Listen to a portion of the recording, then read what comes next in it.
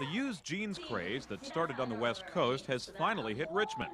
Blues Recycled Clothing has opened its doors on Carey Street near VCU.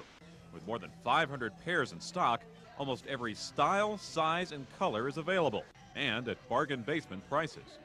These are more casual jeans. Like, it's just, you just get a different fit and a totally different style if you buy them used than if you buy them new.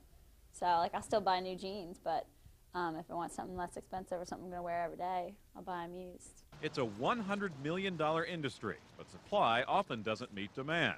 So where does Blues get all its jeans? Get some jeans for me? Yep, I do. Some are bought over the counter from people like Mike Richmond. Well, I was cleaning out the dresser and I saw an ad in the paper and decided to bring them on down and see if I could get any money for them. Because of the limited supply, Blues owner Chris Basola must keep his sources secret to remain competitive. These are jeans that people have to give up. They have to be weeded out of garbage or wherever they go to, and then picked through and selected for the best colors and the best sizes and the best fades. Well, what do you think?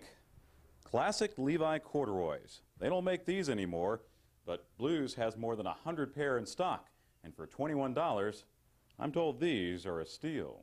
Blues pays up to $5 for used Levi's and gives store credit for most other items. What does Levi Strauss think about all this? They don't seem to care. They think it's all in fun. In Richmond, Mike Frontiero, News Channel 6.